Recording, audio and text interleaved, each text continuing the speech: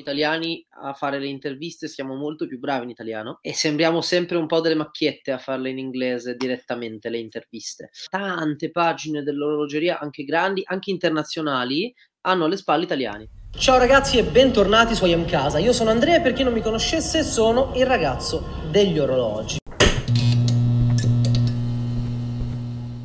Oggi nella stanza degli orologi, la nostra stanza degli orologi, sono veramente contento e onorato di poter fare quattro chiacchiere, seppure virtualmente purtroppo, almeno per il momento, con uno dei personaggi chiave, a mio avviso, nell'orologeria italiana e in quello che possiamo definire sicuramente un concentrato di passione che ruota attorno agli orologi, sui social e da ultimo anche su YouTube. Sono contentissimo di presentarvi oggi Andrea Casalegno, il ragazzo degli orologi. Andrea, buonasera. Grazie Alessandro per avermi qua, buonasera. Io, come ti ho già detto privatamente, ci tenevo tantissimo ad intervistarti perché ti ritengo uno dei fautori dell'orologeria italiana sui social.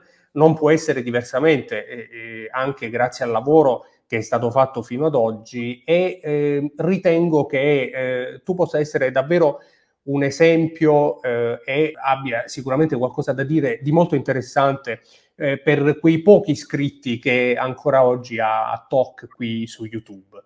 E quindi, diciamo, partirei subito con la prima domanda. Sei giovanissimo, quando Andrea si appassiona all'orologeria? Allora, intanto grazie per le belle parole, non so se le merito tutte, sei troppo buono assolutamente. Io sono del 98 e mi sono appassionato all'orologeria nel 2000, o meglio, diciamo che il viaggio è cominciato nel 2014 in modo completamente casuale. Diciamo che io sono di una famiglia assolutamente normale ed ero in un ambiente in cui diciamo che orologi di un certo livello si sprecavano e tutto questo mi ha portato comunque anche per un modo di essere, un modo di vestire, di pormi e compagnia a volermi distinguere. Purtroppo non ho qua il mio primo, diciamo, orologio, che è un Omega con quadrante floreale, di cui ti passo sicuramente una foto volentieri, ma l'ho rotto 2 giorni fa, purtroppo. E tutto parte proprio da qua, dall'orologio che era rotto. Me lo tramandò mia nonna ed era, diciamo, di mio nonno, abbreviamo la storia. Lo portai da Omega, ma il preventivo era per me, che avevo 15 anni, 14 anni, spropositato, ergo chiesi ai miei compagni di classe se qualcuno conosceva un orologiaio. Mi trovai il nipote di quello che fu l'importatore di VC ai tempi di Genta in classe e questo mi portò praticamente subito catapultato nell'orologeria, tanto che 2000 e non ricordo proprio se 14 o 15 ero a Basilea in appuntamento con Dodi dell'orologio, insomma sono stato catapultato subito e dai tempi basta, poi Insomma, sei partito a bomba con l'orologeria, vabbè, è stato proprio un lancio spaziale praticamente. ho saltato le tappe, questo è poco ma sicuro. Sono partito subito da Basilea, vedendola ancora quasi in auge, dai. Cioè, Sì, sì, sì, erano gli anni in cui seguivo su Instagram i tanti esperti internazionali che si ritrovavano a Basilea con le referenze più belle, le presentazioni più particolari, erano begli anni. Basilea purtroppo ha fatto una brutta fine che non so tanto spiegarmi. Forse è dovuta proprio ai social, che ne pensi? No, allora, è dovuta secondo me, io guarda, chiedo perdono a tutte le persone dell'ascolto, ma sono una persona molto diretta e secondo me è dovuta a una dose di se vogliamo, stupidità da parte di tutti. Sicuramente delle case, perché ormai l'attenzione è rivolta al grande cliente, cioè il giovane come me, come potevo essere io e talvolta come sono ancora io, perché non ho tutta l'attenzione che uno si aspetta da un mondo del lusso, qual è quello dell'orologeria, quindi la stupidità delle case secondo me da un lato e dall'altro sicuramente quella della fiera. Ti dirò, per me non dei social, nel senso che io di questo sono pienamente convinto, non esiste cosa come provare un orologio al polso e c'è una parte umana nell'orologeria che è fondamentale ed è imprescindibile per quanto mi riguarda. Conoscendo un minimo comunque quelli che sono i costi degli stand in fiera, però ti posso anche dire che effettivamente era diventata poco sostenibile e oggi con quanto viene risparmiato dalla fiera è possibile fare altre cose che i brand reputano più giuste e che per certi versi capisco anch'io. Chi ci va a perdere siamo noi. È un grande peccato, ma credo che torneranno. Magari anche in altre forme. Ti ho visto recentemente a Watches of Italy a Tortona. Fiera che per me ha un significato. Io non sono super emozionato da come è fatta, nel senso che purtroppo il look non è un look lusso per nulla, ma mi rendo conto che anche tanti prodotti non vogliono magari avere quella caratterizzazione, però è un grande step, almeno per l'Italia. Spero arrivi a Milano e spero veramente che arrivi e che venga popolata non solo da micro brand, di cui non ho nulla in contrario, anzi, ma anche dai grandi player. All'inizio, non a caso, non era una casualità e non era neanche una sviolinata gratuita, ho detto che sei fautore dell'orologeria italiana sui social. Lo dico perché il progetto, insomma, che hai portato avanti per diversi anni è stato un progetto molto importante. Proprio attraverso questo progetto, di cui adesso, se vuoi, ci parlerai brevemente, avete portato l'orologeria da Instagram a internet e poi da ultimo su YouTube, dove adesso lavori con il tuo team per te stesso, con il canale I Am Casa, di cui trovate chiaramente tutti i riferimenti nella descrizione di questo video.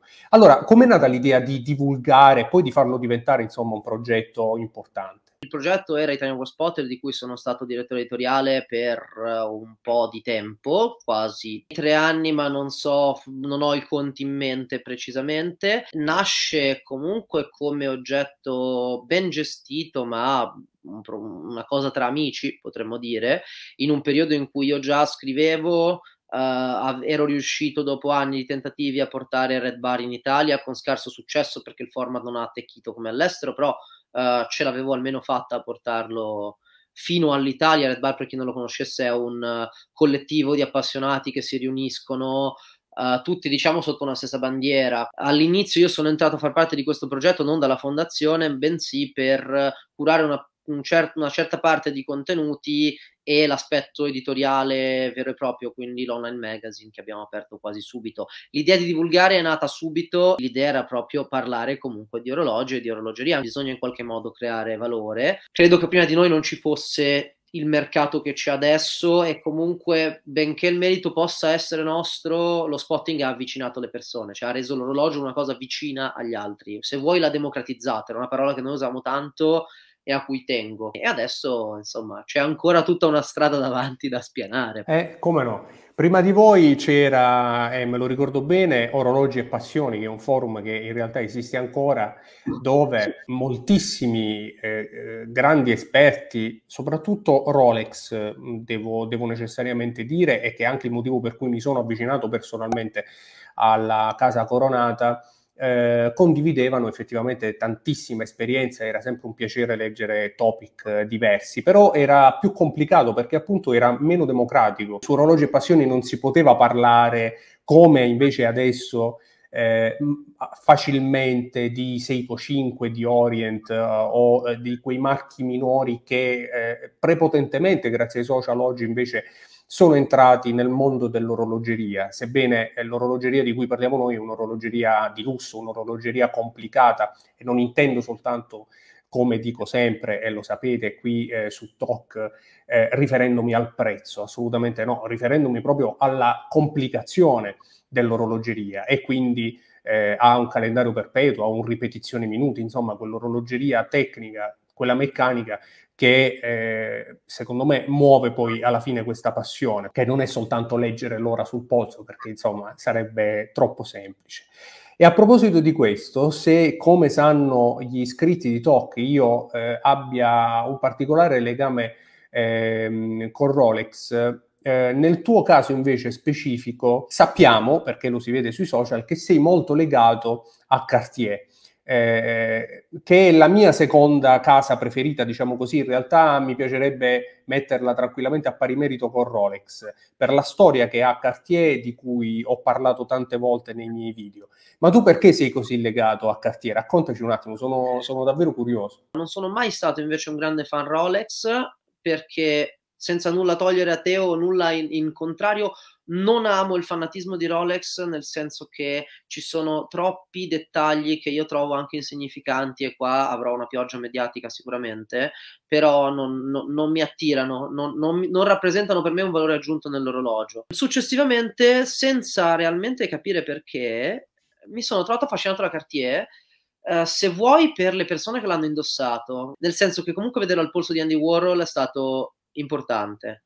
E poi, vabbè, la citazione sua è nota, lui non lo caricava neanche, sosteneva soltanto che fosse l'orologio adatto da avere, l'orologio che bisognava avere al polso. E in ultimo, se vogliamo aggiungerne un altro, è il fatto che sia un orologio per alcuni considerato da vecchi, che però al polso non è vecchio per nulla. Io ho preso recentemente il Tank Louis, questo è un Tank Louis apparentemente del 60, poi sui seriali Cartier c'è tutto un discorso che non faremo, ma molto complicato. Indossandolo con i jeans piuttosto che anche una felpa blu, orologio assolutamente moderno, contemporaneo, e da lì è partita un po' quella che possiamo definire una scimmia, come si dice in gergo tecnico. Ho avuto la stessa esperienza quando leggendo, studiando, approfondendo, anni fa mi accorsi che Louis Cartier aveva inventato l'orologio da polso insieme ad Alberto Santos Dumont. Ne ho parlato in un lungo video in cui ripercorro la storia del Santos, per poi parlare della storia del tank, di come nasce nella Prima Guerra Mondiale. Affascinato anch'io, devo essere onesto, come dico peraltro in questo secondo video, dai tanti personaggi famosi che lo hanno amato, e sono tantissimi. Uno tra tutti, per chi magari crede che il tank possa essere un orologio quasi femminile, e ricordo nasce in trincea nella Prima Guerra Mondiale, era l'orologio preferito di Mohammed Ali, Cassius Clay. Non soltanto di Andy Warhol o magari di Lady Diana o ancora di Jacqueline Kennedy, eccetera, eccetera, eccetera. Potremmo andare avanti per ore. Quindi, insomma, apprezzo tantissimo questo amore per Cartier. Come ti dicevo, è il marchio a cui sono più legato insieme a Rolex. E Rolex più per una questione proprio d'affezione, perché è il marchio con cui ho cominciato ad interessarmi all'orologeria, ed è chiaro, come dico sempre, che ci sono tantissimi pro e contro, tra cui la grande speculazione che viene fatta attorno al marchio, purtroppo, che poi ha portato anche a delle evidenti scelte commerciali che non sempre sono condivisibili, ma comunque questo è tutto un altro discorso. Io invece, parlando di progetti, volevo sapere quali sono i progetti futuri di Andrea, del ragazzo degli orologi. Sei su YouTube da poco. Cos'altro hai in mente? Ma allora, i progetti, io sono una persona estremamente scaramantica in realtà, per cui sarà difficile che escano fuori allo scoperto del tutto. I progetti sono molteplici e io sono una persona che tende a fare tutto finché non trova qualcosa. L'intento è sicuramente quello di divulgare e comunicare, anche perché l'orologeria sta prendendo piede tra i giovani in modo sano. Oggi però mi rendo conto, sarò fortunato io con il mio piccolo profilo, piuttosto che, però vedo che anche quando si posta qualcosa di più interessante il giovane apprezza, ergo vorrei proseguire su questo trend, e mi rendo conto che ci sia una marea di roba che non è ancora stata vista per tanti motivi da il grande pubblico, e che il grande pubblico potrebbe apprezzare soprattutto se raccontata. Mi piacerebbe intrattenere e proseguire un attimo su questa falsariga, anche se avendo studiato ingegneria gestionale cercherò anche di farmene qualcosa di questi studi. Poi è il cosiddetto, per gli americani, conversation starter.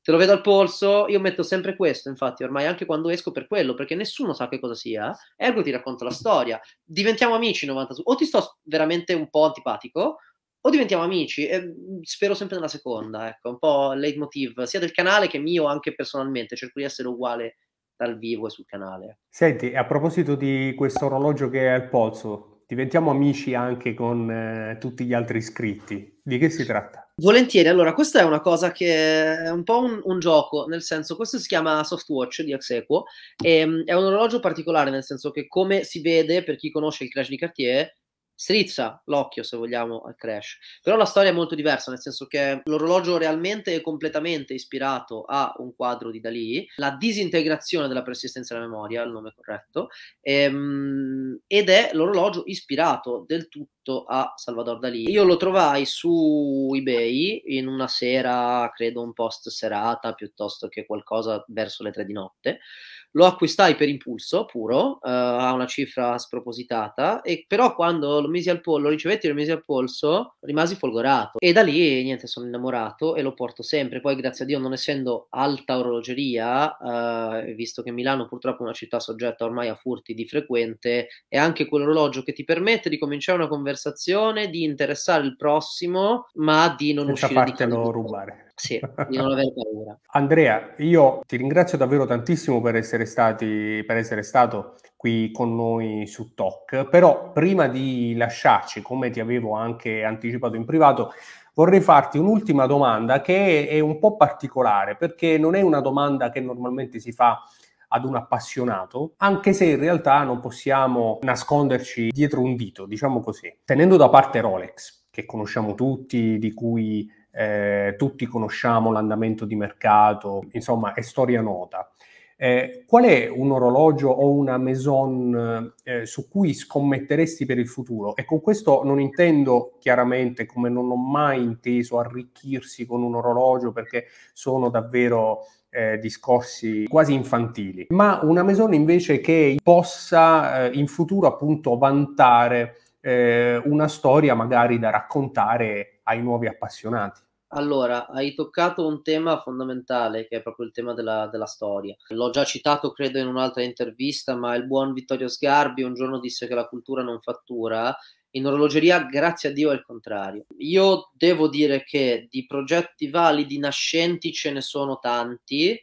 Non credo siano più di quanti il mercato ne possa digerire. Nell'orologeria per me contano sempre la storia del pezzo, anche solo del singolo pezzo, cioè anche se l'orologio in questione ha una sua storia documentata e di interesse, è un fatto. Le condizioni, e quindi con questo, vabbè, l'innovazione, compagnia, e quindi con questo approccio un po' tutti gli orologi sono validi laddove abbiano delle caratteristiche che li rendono diversi dagli altri. Questo vale per alcuni Patek, anche moderni, pochi ma anche moderni, vale per alcuni Vacheron Constantin, in particolare d'epoca, vale per gli Audemars Piguet d'epoca che stiamo vedendo essere in crescita in tutti i casi. Poi vabbè, quella è anche una bella storia. Vale per orologi come i Tissot che io collezionavo, che comunque sono ricchi di storia, ricchi di qualità, però al momento non ancora super in auge,